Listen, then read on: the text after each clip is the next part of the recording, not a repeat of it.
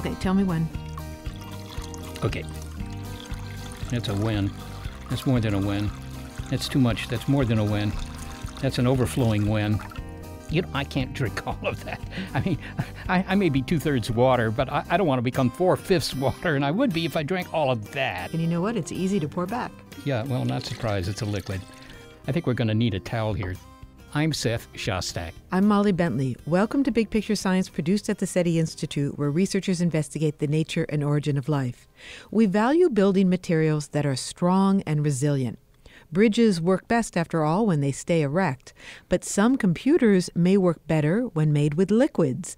Materials that flow offer all sorts of novel building opportunities, and biology couldn't exist without fluids.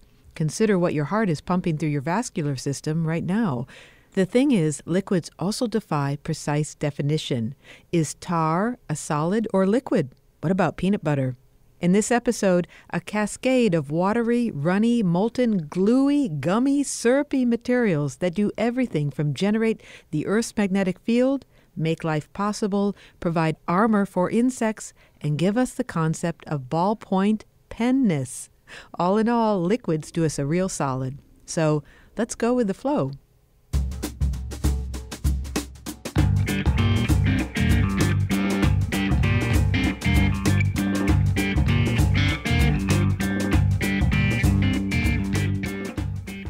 Materials scientist Mark Miodownik must have the patience of a chess tournament referee.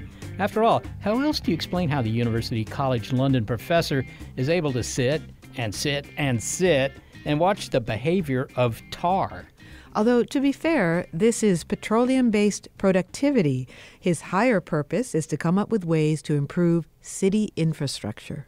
I'm researching how we can make cities self-heal. And you might think, well, that sounds crazy. But if you look at the future and to global warming and much bigger storms and floods, it makes total sense that our infrastructure, our roads, our tunnels, our bridges, we're going to want them to heal themselves. And when we started researching the roads, we realized that they already heal themselves. That's an extraordinary thing, that the tar on the roads is actually a liquid. And when a big truck goes over it and you get a tiny crack formed, that crack heals itself. But had you asked him prior to his asphalt attentions whether tar was a solid or a liquid, he'd say that he couldn't say. And that stumper prompted the author of the book Stuff Matters, which was about the mainly solid materials that make up our lives, to investigate its runnier cousins, liquids. He discovered that they defy a definite definition. Yet liquids matter too. Not only would our lives not flow smoothly without them, we ignore their potential power at our peril. Liquids in the form of tidal waves or storm flooding can be the most destructive and deadly forms of matter on Earth. Liquid, the delightful and dangerous substances that flow through our lives, is Dr. Miodownik's latest book. And he doesn't skimp on the delightful part, whether it's the viscous smart materials being shaped into future computers or the surprising properties of the ink flowing from a ballpoint pen. That ink's operation leads us into a discussion of Newtonian physics. And yet, after careful study of the morphable material of our streets, to the sticky contents in his refrigerator, to the malleable alloys found in computer labs, this material scientist could not come up with a solid definition of a liquid. You've hit upon something that is slightly awkward for someone like me who's written a book about liquids, which is that there isn't, after all this, a definition I can stand by. As you say, in school we're told that there are these hard and fast categories of matter. But I should really say, instead of saying liquid, I should say something behaves like a liquid. Because it's shifty. Some things are solids and they behave like a liquid. Some things are liquids and they behave like a solid.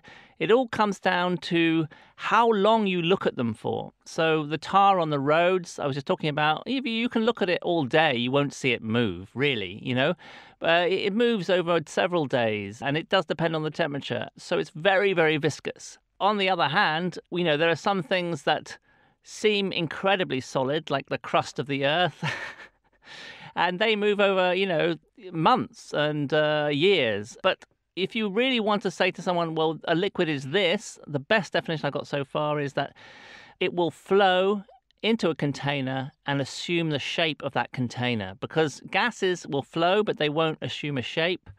And solids, they can flow over long periods of time, but they generally don't assume the shape of a container. What about peanut butter? Well, peanut butter is a liquid. It's, when you buy peanut butter, you can see it because it has flowed into that container and taken the shape of it. And if you leave it around for a while, the top will flatten after you've taken a big scoop of the delicious stuff. So it's a liquid. And also, if you really want to know what a definition of a liquid is, just try and get it through airport security.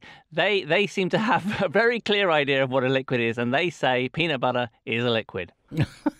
Well, it's also dangerous, at least to your teeth. Well, let me ask you this. I mean, from the standpoint of looking at these substances from a molecular point of view, I'm thinking of the way certain substances form crystals, maybe like salt. You have sodium and chlorine atoms, and they're all, in this lattice form. They're in this very regular structure, which I think allows them to hold on to one another very tightly, and as a result, it doesn't flow. Whereas a gas, they're not really holding on to one another at all. I mean, are liquids just everything in the middle where they're sort of holding on but not terribly tightly? I think exactly that's right, that liquids are somewhere in the middle of being a gas and basically being dominated by the thermal motion, the kinetic energy of the individual atoms and molecules. Whereas solids, the behavior is much more of a collective. If you pull one bit of a solid, the rest of it generally comes with it. You pick up the handle of your cup and it's a solid, so the rest of the cup comes with it. But liquids are not like that. If you take a bit of water, then the rest of the water just stays put. You seem to delight in the non-Newtonian properties of the ballpoint pen. I've got one in my hand here. What is meant by non-Newtonian? It sounds like something that shouldn't be allowed. Well, it's kind of annoying, that a Newtonian is a statement of everything that should be right about the universe. Newton, when Newton went around, we thought we understood the universe. And ever since then, it's sort of been downhill, hasn't it? It's got more and more complicated. And that's true of descriptions of liquid because, you can think of a liquid as flowing into a container or down a hill, and we're all happy with that, and however fast it happens.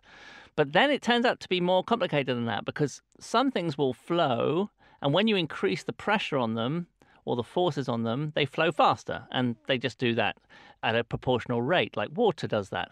But some things don't do that. They will hardly flow at all until you put some pressure on, and then they become incredibly runny.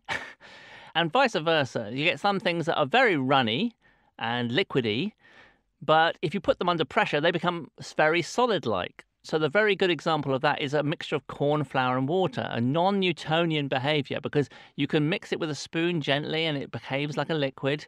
But then if you punch the top of it, it will resist you and it will behave like a solid. And that's non-Newtonian. Well, let's get back to that ballpoint pen just for a moment, because that's a case where you put pressure on it and it becomes more runny. So what's happening when you put that ballpoint pen to paper? I mean, it's such an ingenious thing, the ballpoint pen. I think writing the book, I was in such awe of Laszlo Biro, who designed it, because he was struggling with the fact that he wanted to use printing ink. He thought printing would be much better ink to use for writing, but it's very sticky. And you can't put it in a reservoir and hope it will flow down to a nib of a pen. What to do, he thought? Well, if it's non-Newtonian, then if you put some pressure on it via the ball, it becomes runny, and he discovered this. And so it runs around the ball and onto the page, but then as soon as it's on the page, the pressure's off, and it immediately kind of solidifies and becomes all stuck. And so the thing is about that is that it's a very efficient way of getting ink out of a reservoir onto a piece of paper and for it to stick there. And that is the essence of penness. I got to say, that is genius. I mean, that makes me think of zippers, which I, took a long time to understand how a zipper worked. But the thing that I've never figured out is who could have come up with that in the first place? Never thought about ballpoint pens. I know, and I think that the thing about liquids that I really found fascinating writing this book was that we're constantly trying to control them because they have so much power to offer us. They have the ability to power our aircraft and our cars. They have the ability to kind of make these incredible pens. They have the ability to make liquid crystal displays for our mobile phones and our laptops. And yet, they're always slightly rebelling against us. In the case of a pen, it suddenly sprouts a leak at an inopportune moment and it's all over your hands and your clothes. Or in the case of a screen, you drop it badly and all of a sudden the whole thing goes haywire. And in the case of fuel, well, we know what happens when it goes haywire with fuel. Everyone dies.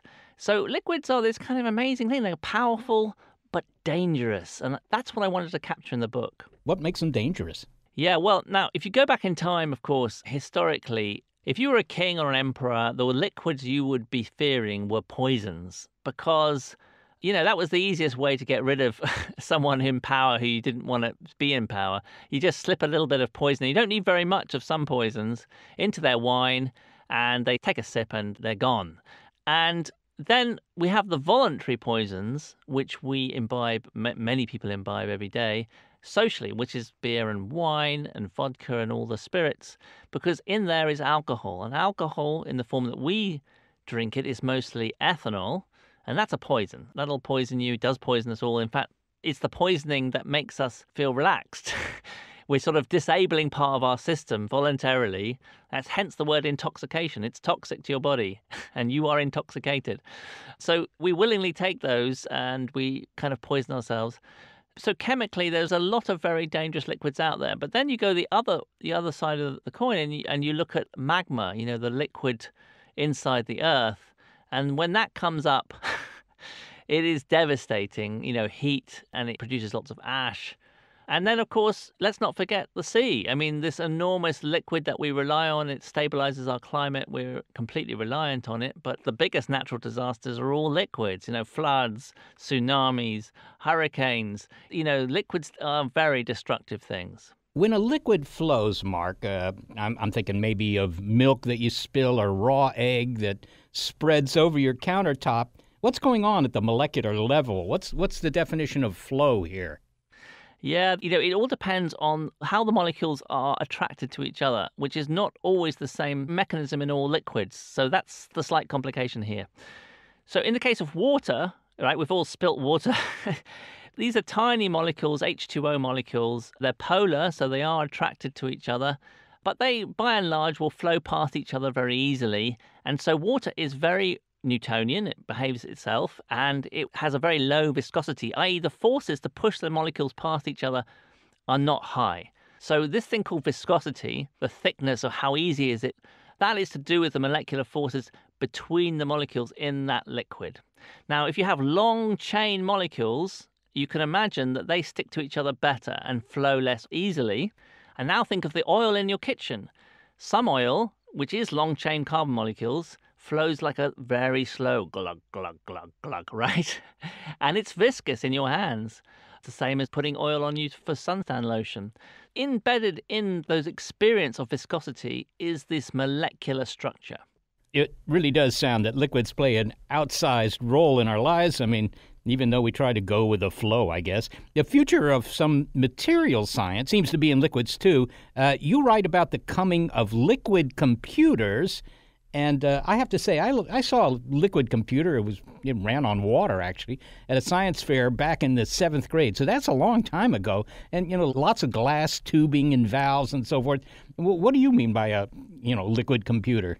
Well, I think the first thing to say about this, because it does sound a bit weird and unnecessary, let's say, is that our cells, in some ways, you might describe as little mini liquid computers. I mean, they are making calculations, they are taking in sense data, and they are then acting on that.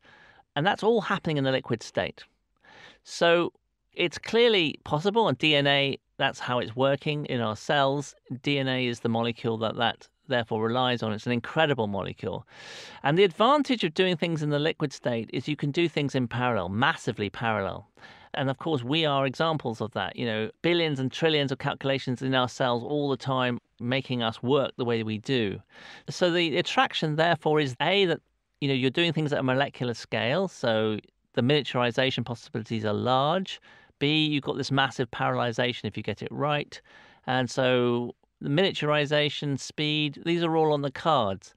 If you look to the future, coming back to my research about self-repairing cities, actually thinking about the world as a more animate place, not just the living organisms that are animate, but the buildings and the roads and the bridges, they're going to need some way of making calculations, of responding to things. And you might think, well, let's just plug them into our normal computers. But actually, the liquid state offers something else too. It can deliver energy. It can deliver new material to repair a crack. So if you had a network of liquids, it could do many things for you. So I think all in all, liquid computing is really interesting, and it's unclear now of its future, but it's definitely one to watch. Well, finally, Mark, let me ask you about a liquid that is maybe somewhat dangerous in that it can have negative effects, maybe social effects, if not handled properly. Are you ready for this question? Go on then.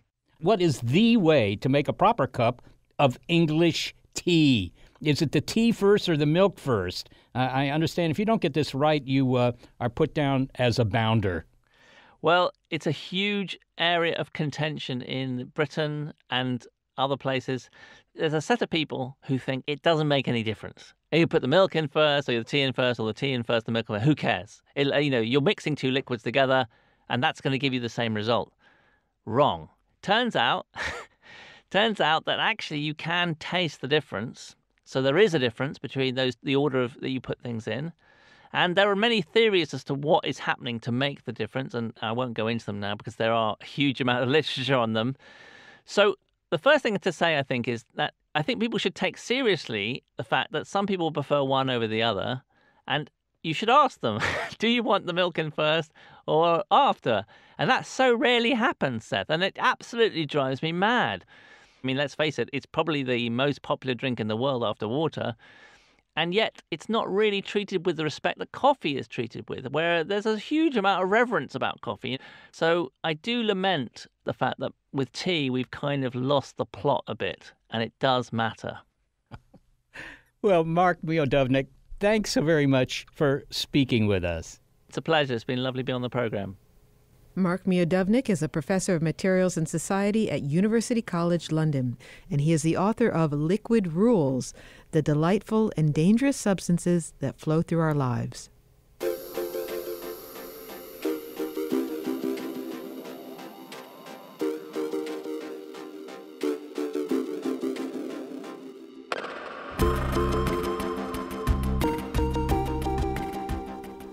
You might come across this liquid on a nature hike.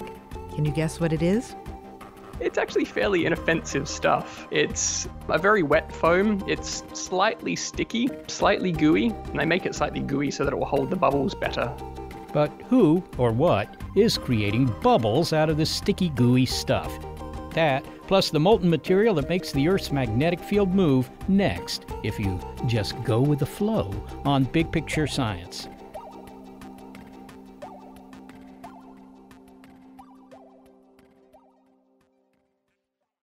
It works. Well, let's be honest. No one's going to say that about your deodorant, but with Native, you don't have to have any doubts. And Native offers more than just reassurance. It's made with fewer, simpler ingredients. None of that laundry list of strange-sounding compounds you'll find in the chemical handbook. Native has garnered over 7,000 five-star reviews in places like Women's Health, Good Morning America, Nylon, and, well, more. You can get Native in pleasant but not overwhelming scents, such as coconut and vanilla, lavender and rose, cucumber and mint, eucalyptus and mint, or, if you're a purist, totally unscented. And a special deal for BiPi-Sci listeners, 20% off your first purchase if you go to nativedeodorant.com and use promo code BPS, as in Big Picture Science. 20% off. Just mouse over to nativedeodorant.com and use promo code BPS. Native Deodorant. Effective and, to be honest, simply better.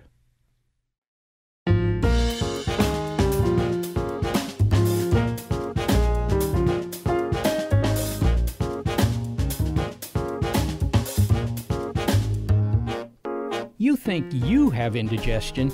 Our poor Earth's innards are sloshing around like the stomach of a milkshake drinking contestant at a dairy festival. Only in the Earth's case, its liquid interior doesn't cause havoc for adjacent riders on the tilt-a-whirl. The sloshing does mess with our planet's magnetic field, however. We're talking about the curious properties of liquids whose influence runs through our lives in this episode of Big Picture Science, while our planet's inner core is actually solid. Go out a bit to the outer core and you'll find molten iron, and that outer core can wreak havoc on your compass's idea of north. Now, recall that the magnetic North Pole is not the same as the geographic North Pole. The North Magnetic Pole is the point at the Earth's surface where the Earth's magnetic field is exactly vertical. So imagine when you are using a compass, the needle of the compass will align with the direction of the Earth's magnetic field where you are. But if you were exactly at the pole location, then your compass needle would be unable to point anywhere because it would want to point exactly downward. And while the position of Santa's lair remains pretty much in the same spot year after year, the magnetic North Pole is on the move, and it moves by as much as 30 miles, roughly 50 kilometers, a year. Give it a passport.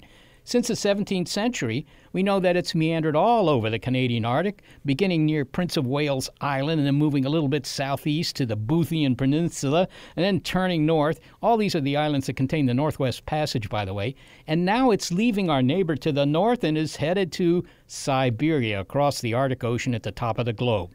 However, not all poles that wander are lost. They're just driven by the molten iron core deep inside our planet. The molten iron core generates the Earth's magnetic field. Our planet is a gigantic bar magnet, if you will, one that is responsible for the aurorae and the working of compasses. And one of this scientist's tasks is to track it. My name is Arnaud Chulia, and I am a geophysicist at the University of Colorado in Boulder. The Earth has a magnetic field mostly because it has a core which is made mostly of liquid iron and also some nickel. And this liquid core, which is like a gigantic and very deep ocean of liquid metal, is constantly convecting. So imagine, when you are boiling water to cook some eggs, for example, well, there are a lot of flows within the water because it's hot below the water and then it's cold at the surface. It's very much the same thing for the Earth's outer core. It is hotter at the center of the Earth, a place named the inner core, which is solid. And then it is a little bit less hot at the surface of the outer core. So as a result, the outer core is constantly convecting. And this energy, these flows, create the Earth's magnetic field. Okay, so it's kind of like a generator, right? I mean, you got moving metal around, and so that produces a magnetic field. Yes, the physical principle is close to that. So the magnetic fields are the consequence of the sloshing, the flows of these liquid metals deep within the Earth. Could you give me a description of what it would be like if I could somehow go down there and take a look? I mean, what would the temperature be like? And, how thick is that stuff anyhow? Is it like motor oil or is it like peanut butter? What's it like? Well, that's a good question. I've never been there myself. I think that would be a very difficult thing to do. What we know about the core is that it's very hot. It's about 5,000 degrees Celsius. So that's why essentially the metal is liquid. But it's also of extremely high pressure. So you have to imagine that if you were to go there, you would have about 3,000 kilometers of rocks on top of your head. So that makes a lot of pressure. And this outer core is convecting at a few kilometers per year. So relatively slowly, if you compare, say, to oceanic flows. But if you compare to, for example, plate tectonics, it's very fast. And so that's the reason why we observe this relatively fast variation of the Earth's magnetic field. How did it get there? I mean, people may wonder, well, how did all this hot metal get into the center of our planet? Well, when the Earth formed more than 4 billion years ago, it was a mix of many things, including some iron. And because the iron is heavier than the rest, for example, the silicates that constitute a large fraction of the mantle or the crust, well, the iron and some other heavy elements, they ended up falling through the Earth under the effect of gravity. So that's how the Earth's core formed. Okay, so the movement of the poles, the reason they're moving is because the motion of the liquid core is changing. I mean, it's sloshing around in slightly different ways. Is that what's causing the North Pole to decide to go to the land of borscht? Yes, well, because of the core flows, the Earth's magnetic field is constantly changing. So that's a perfectly normal thing. Now, what's more interesting, and I think caught our attention, is that the North Magnetic Pole used to slowly drift at about 10 kilometers per year throughout the 20th century. And starting in the 1980s, its drift speed increased, so the North Pole started to accelerate. And then there was this sudden acceleration in the 1990s, where the speed reached 55 kilometers per year at the beginning of the 2000s. Arnaud, could the flow of metals in Earth's interior actually cause the magnetic field of our planet to go away, to drop to zero for a while? That's unlikely. What's happened in the past is that there has been some reversals of the Earth's magnetic fields, which means that essentially the North Pole becomes the South Pole and vice versa. For this to happen, you need some profound rearrangement of the structure of the core flows, so the flows inside the Earth's core. And this is something that is now very well observed in numerical simulations in particular.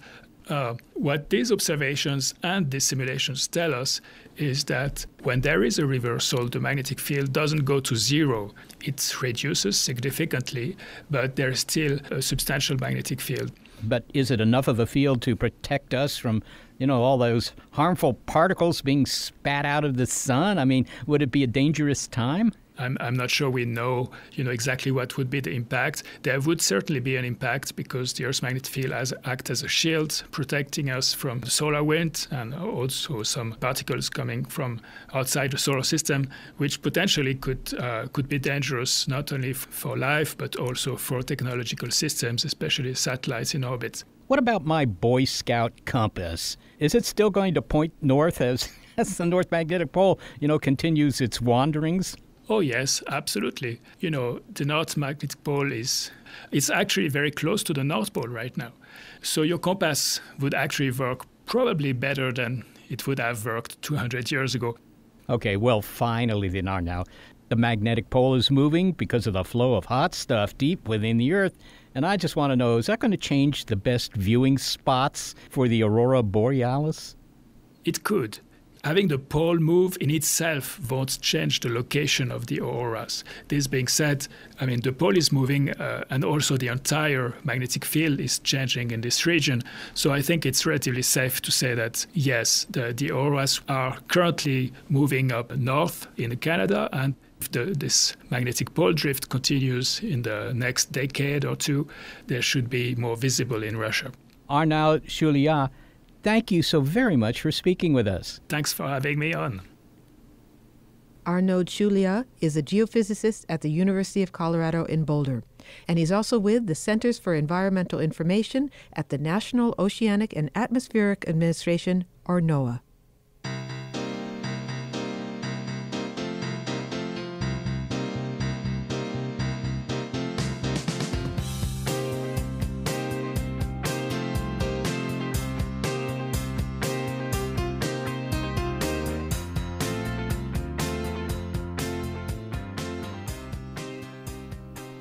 Liquids would not seem ideal material to build predator-proof houses, especially considering what the relatively more durable materials, wood and straw, well, they didn't work out so well for the pigs. But it's all in how you spin it, or spittle it. So a spittlebug is a small insect which feeds on the sap of plant stems, and it produces a frothy mass of spittle that hides in. If you've ever gone for a walk and seen foamy bubbles on the leaves of plants, you might be looking at a spittlebug fortress. And as any cook knows, whipping up a froth is tricky. So a big part of how spittlebugs work is they have to make this fluid able to hold air bubbles, like when you're whipping egg whites or something like that. So it needs to be able to hold the bubbles without them bursting. Philip Matthews, a comparative physiologist at the University of British Columbia, says this bubble-building behavior benefits both the bugs and their brethren. And many spittlebugs can actually hang out together and all contribute to the same mass of spittle. So you can get blobs of spittle which are many centimeters across. Reporting in the Journal of Experimental Biology, Dr. Matthews describes how the spittlebugs are able to breathe inside the bubble homes they create for protection during their vulnerable nymph stage. But first, let's consider the properties of their liquid building material. It's actually fairly inoffensive stuff. It's a very wet foam, slightly sticky, slightly gooey, and they make it slightly gooey so that it will hold the bubbles better. And like any good experimental biologist, he sampled it, of course. It doesn't actually taste like anything really other than water, just kind of like slightly slimy water. Only the liquid is not water. Let's put it this way. If you want to know exactly how a spittlebug makes its bubble home stick, you're in luck. Well, in spittlebugs, it's actually coming out the back end, not out of their mouth. So this is essentially urine, which they're producing. They produce copious amounts of urine, and then they can add a few traces of mucus and stuff to this, which allow them to froth it up into this big, massive, what looks like spittle. Well, how do the bugs actually do this? How do they make these bubbles? So while they're feeding on this plant sap, they're producing an awful lot of liquid waste. And what they do is they actually start to cover their body in this liquid. And they have a little groove on the underside of their body, which they fill with air. And they can dip their abdomen into the liquid that covers their body. And then they contract their abdomen. And this air-filled groove then pops out a little bubble into the liquid.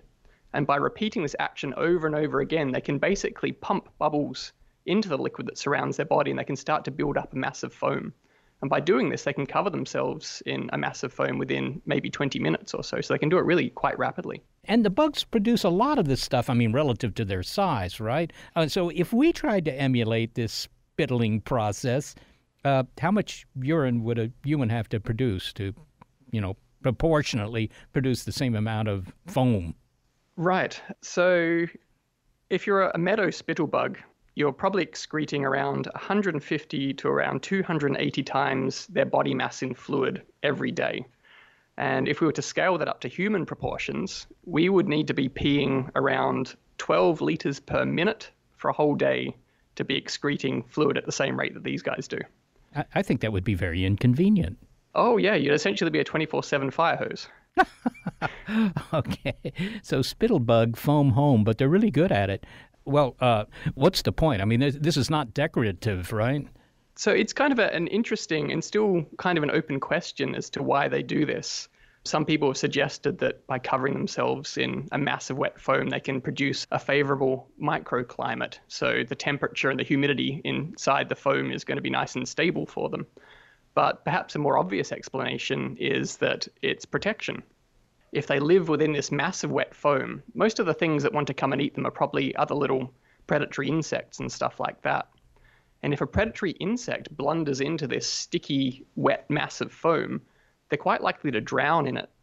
But the spittlebugs hiding in the middle kept safe then. I see. So it's really a defensive perimeter. It seems likely, yeah. Okay, so the spittlebug basically creates its own aquatic environment to protect itself.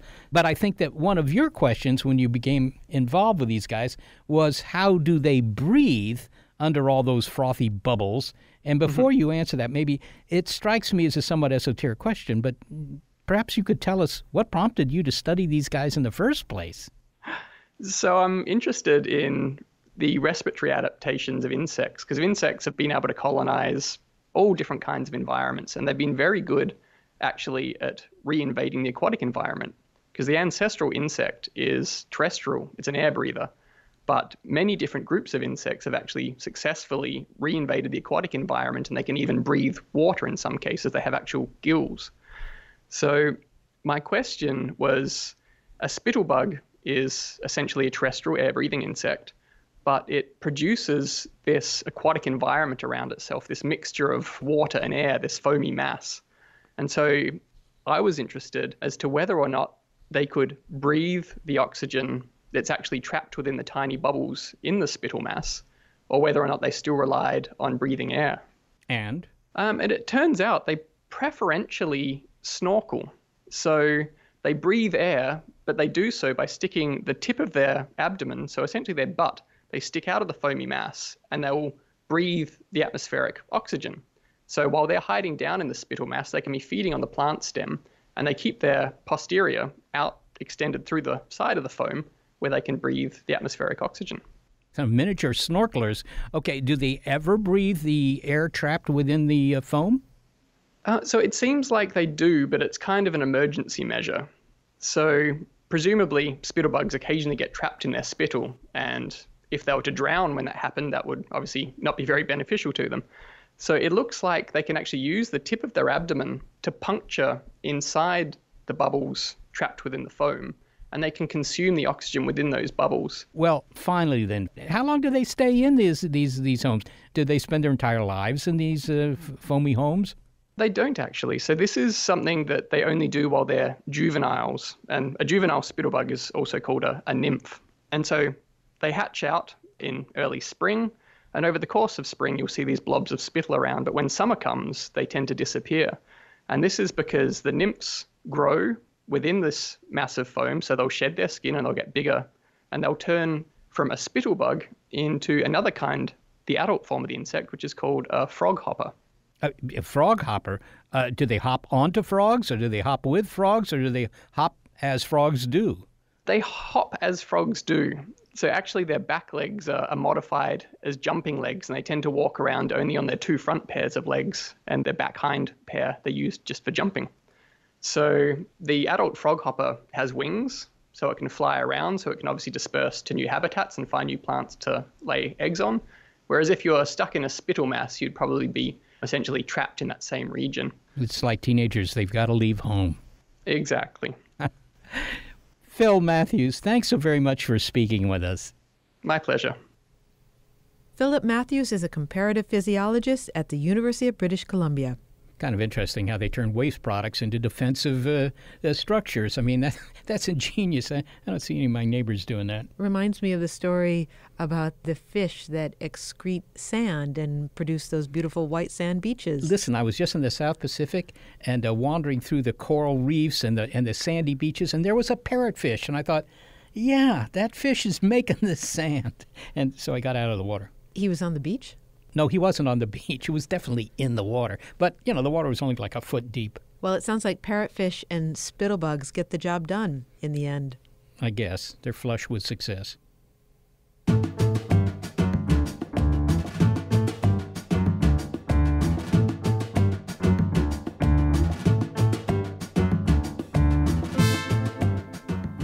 We have another biological liquid coming up. Can you identify it? It carries oxygen to all the places in the body that need oxygen. It's a waste disposal unit, so it also removes things that we don't need, and it keeps us alive. The liquid that is near, dear to, and deep in your heart next, as we go with the flow on Big Picture Science.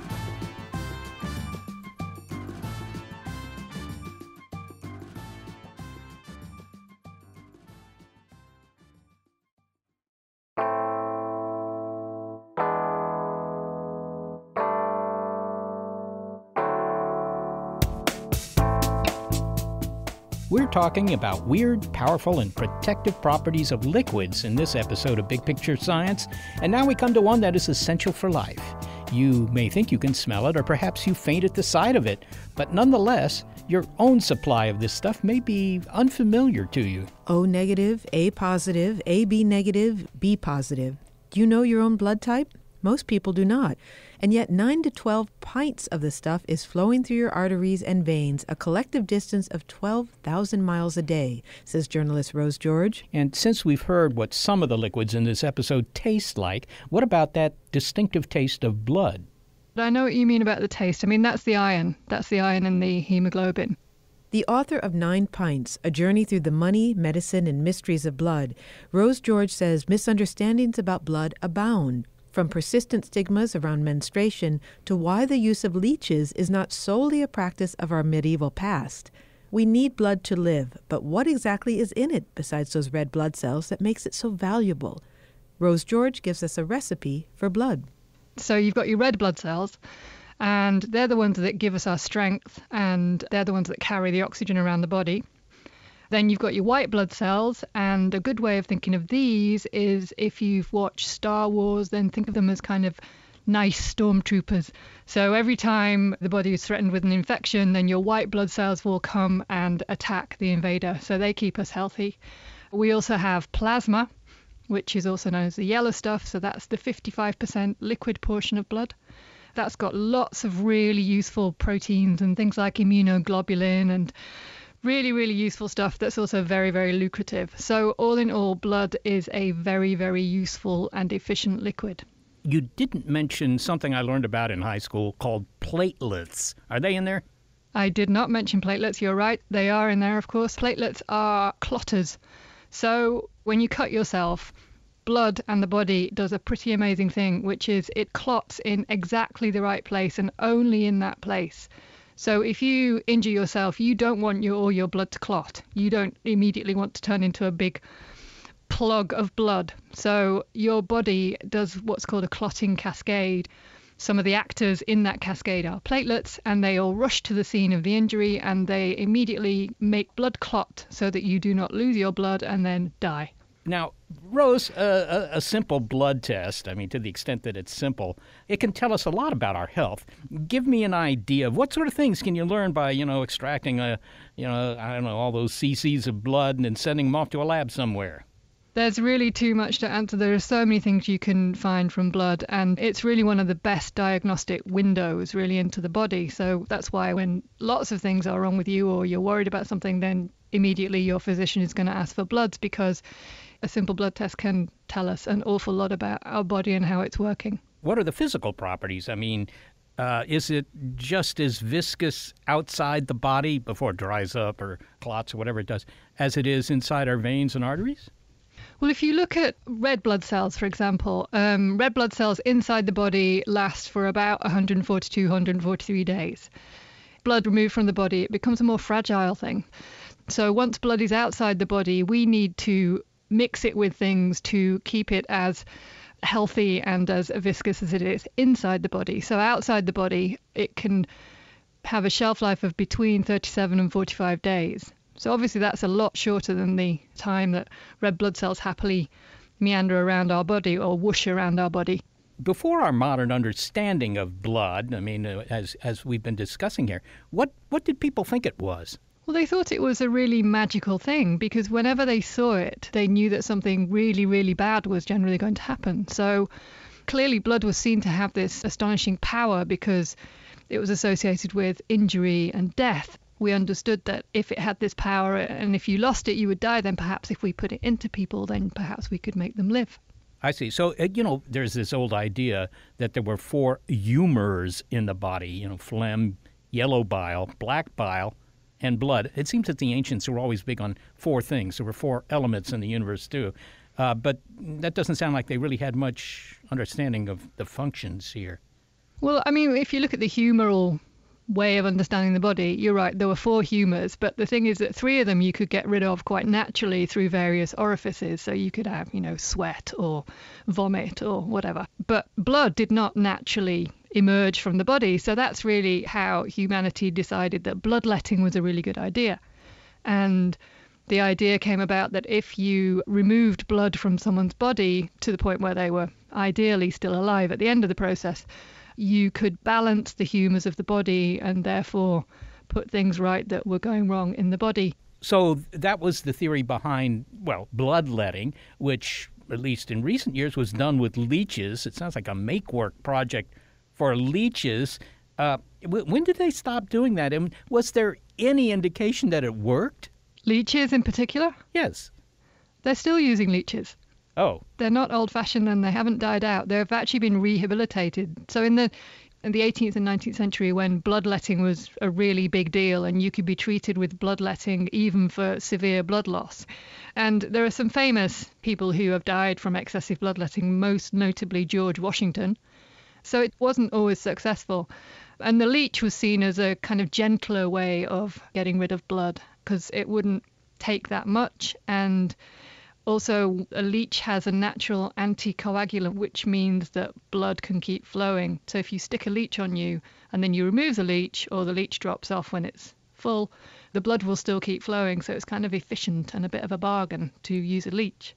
You said it's still being used. Where? Routinely in plastic surgery units. It's particularly useful in microsurgery. So if, for example, your finger or your nose or your ear has been ripped off for some reason, and they want to reattach it, it can be very, very difficult because the blood vessels are so tiny that even if they do reattach the blood vessels, the blood might not flow properly.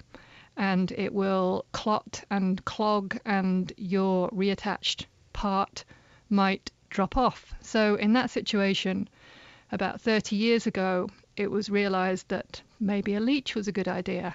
And in fact, the other day I was at a book festival and I was talking about leeches because I think they're really fascinating, much as I don't particularly want to have one anywhere near me.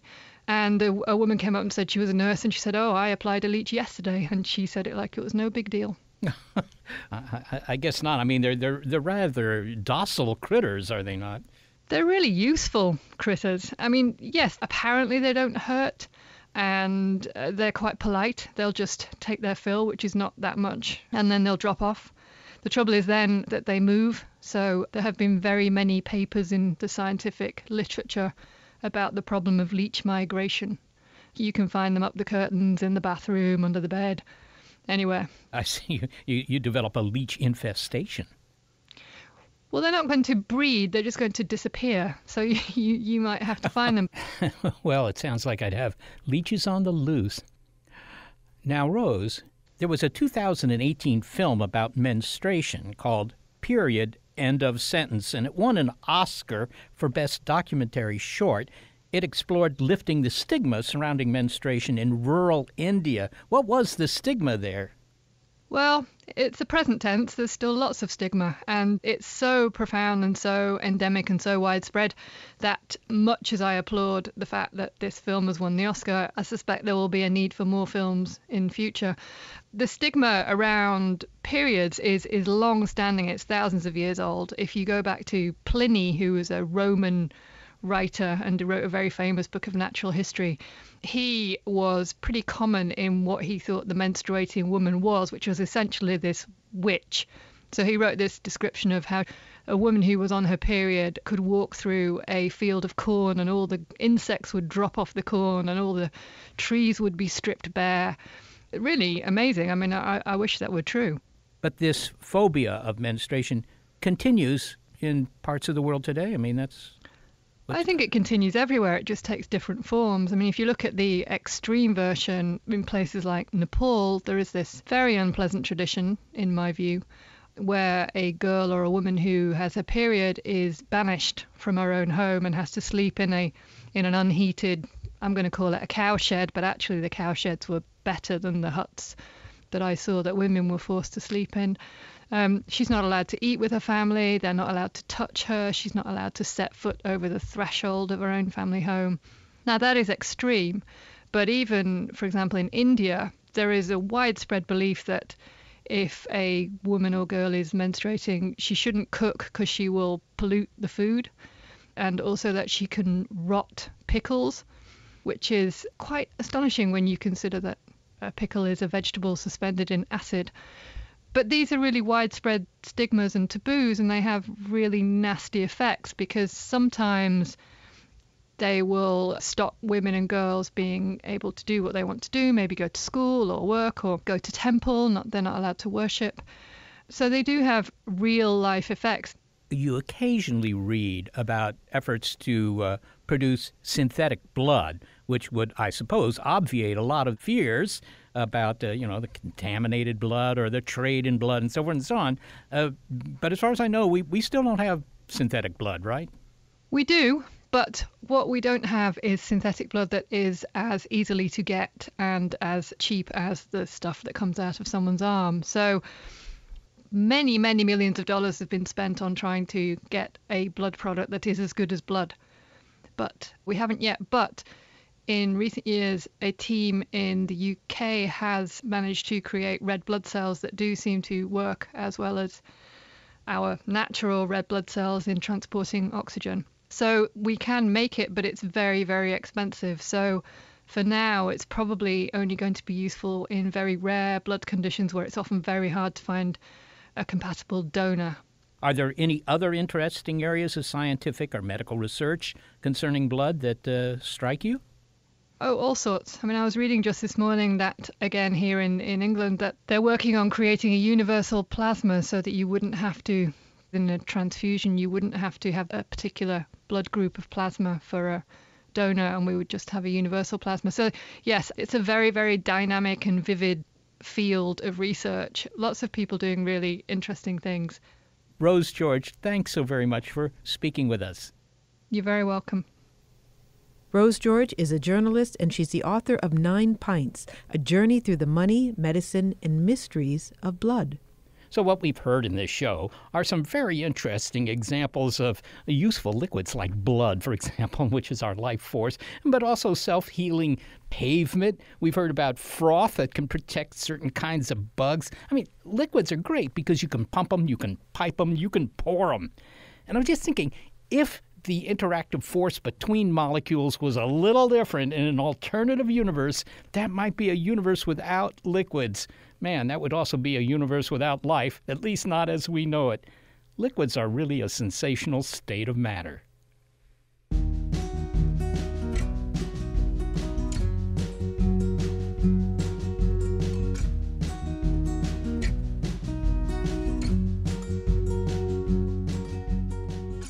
Thanks to the talented group who keep the show in a state of flow, senior producer Gary Niederhoff, assistant producer Sarah Derwin, and operations manager Barbara Vance. I'm executive producer Molly Bentley. Thanks also to financial support from Rena Shulsky-David and Sammy David, and to the William K. Bowes Jr. Foundation.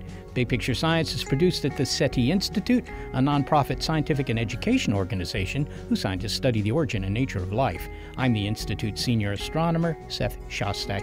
And a big thanks also to our listeners. Your ears have been attuned to an episode of Big Picture Science called Go With the Flow.